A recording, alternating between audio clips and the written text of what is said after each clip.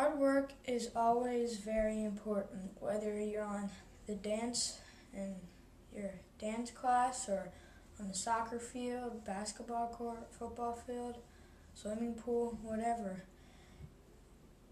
And even around the house, and especially in school. If you don't work hard in school, your grades will drop. If you don't work hard in